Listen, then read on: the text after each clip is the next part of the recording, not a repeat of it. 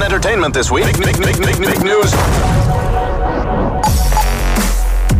Okay, something big happened in the scene of Ikorodu Boys. Yes, if you know the Ikorodu Boys, for those of you who don't know, they are guys who do all this mimic. They like reenact something. They started mostly with music videos, but now they jump straight into movies when they did the one for Money Heist. Yes, they did for Money Heist, and that one was big because even the professor retweeted. It was a big deal. Then they did something yesterday, and it was all over the place. Seriously. It had close to 4 million views under 24 hours. They did the trailer for Extraction in their own low-budget way, which was very fun. And now the big thing about it was the Russo brothers actually retweeted the tweet and then invited them for a premiere of Extraction Part 2. So when Extraction is done, or Extraction Part 2 is done and everything, because they've already greenlit a sequel to it, they have an official invite right now to the premiere. Like, how big is that for the Ikorodu Boys? Yes, it's really, really big.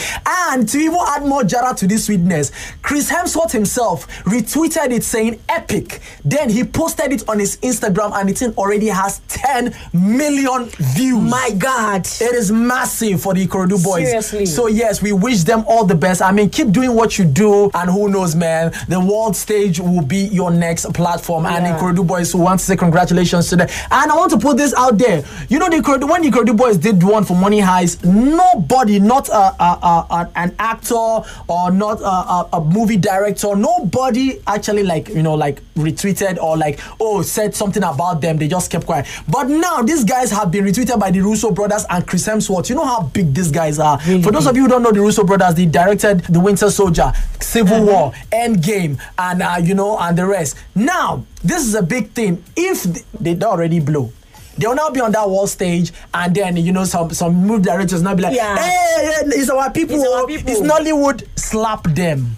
Sure. I'm saying this, yes. You guys need to support these guys and all the people doing anything that has to do with movies. We need to make Nollywood grow beyond what it is right now. That's yes. True. Okay. Back to more movie news right now. A couple of years ago, it was said that Jamie Foxx was to play Mike Tyson in a biopic, and we didn't hear anything about that. Almost 5 years down the line, Jamie Foxx is an Oscar winner because he did a biopic for Ray back in 2004, and we saw how big that was for him. He won an Oscar for that, and now he's set to play Mike Tyson in a Mike Tyson biopic. Now, there was no news for it. We believe he was dead in the waters and everything, but right now he came out to say the ball is still rolling for the Mike Tyson biopic, and it's something we'd like to see because Jamie Foxx is a wonderful actor. Yeah. So let's see how he brings Mike Tyson into the scene for us. He said the reason why it's taking this long is because biopics sometimes they take time. Sometimes it may be 10 years to build.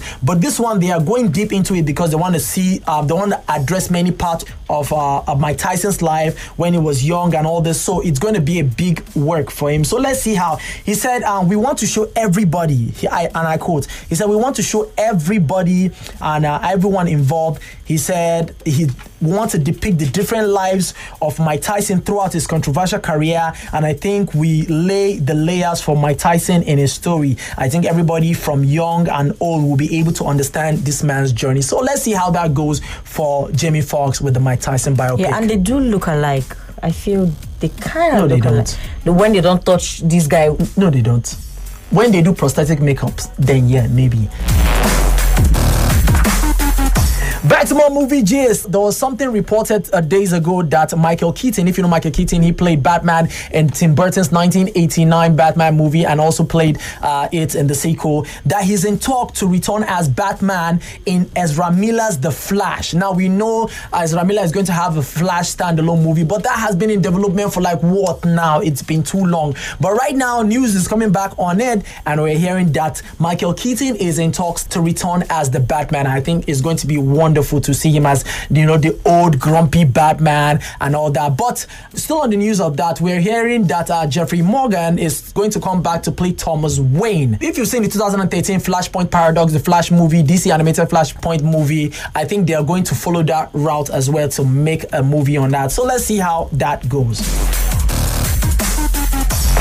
Now, for those of you who followed the YouTube Red Original, Cobra Kai, based on the 1980s movie Karate Kid. Now we're hearing that the season 3 might go on to Netflix. It will leave YouTube and go straight to Netflix. I've seen season 1, which was excellent. Season 2 and wasn't as good as season 1, but it did what it had to do. And now season 3 will be on to Netflix. Have you seen Cobra Kai at all? Nope. You should see it. Now we know Zoe Saldana as the babe who played Gamora in the MCU, yes, from Guardians of the Galaxy. Now, do you know that Amanda Seyfried would have been Gamora, but she passed? You've seen Mamma Mia.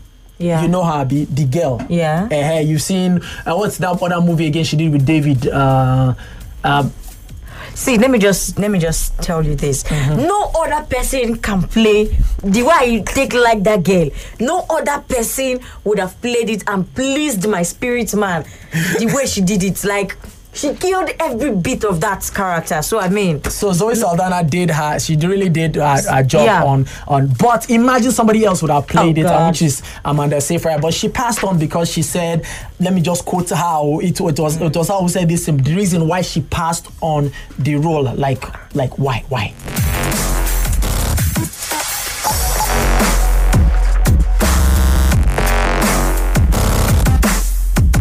She said she thinks about it often. She said she's not a Marvel movie watcher. And I quote, she said, I think why I was like, I don't want to be green.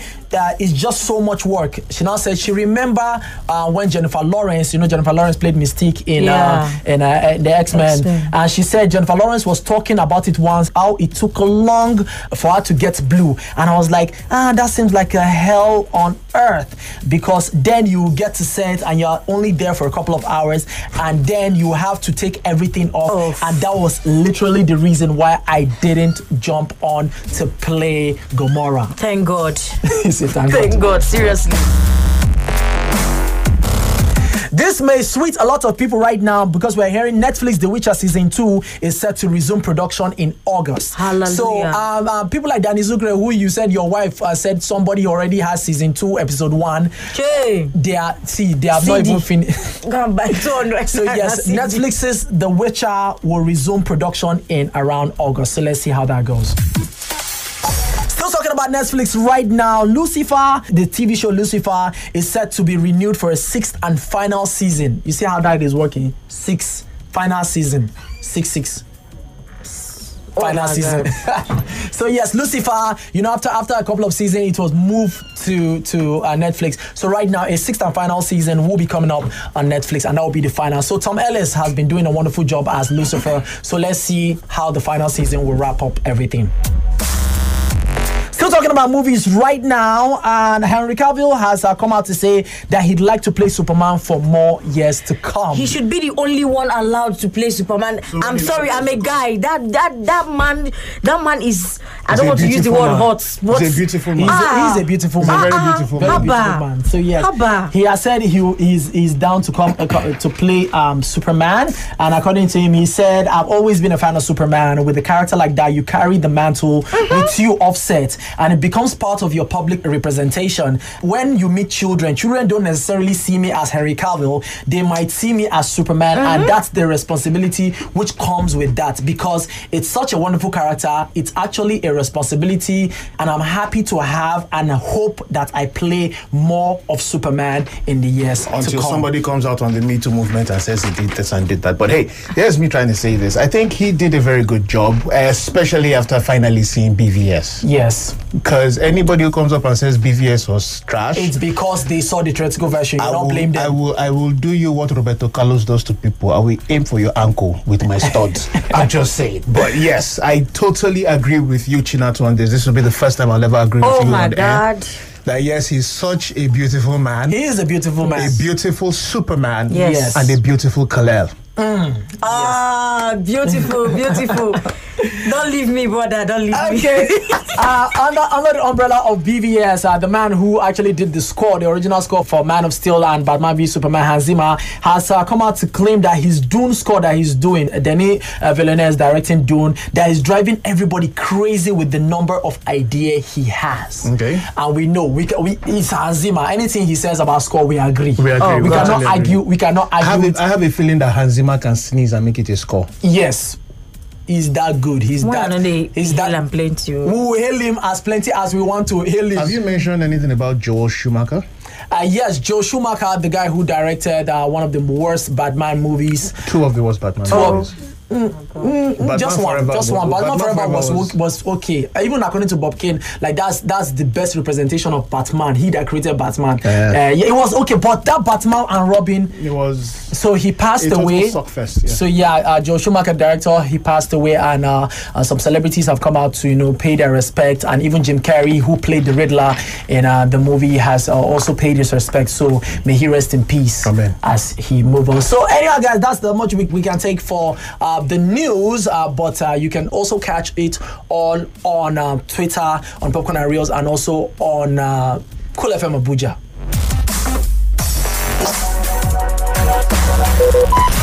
That's entertainment.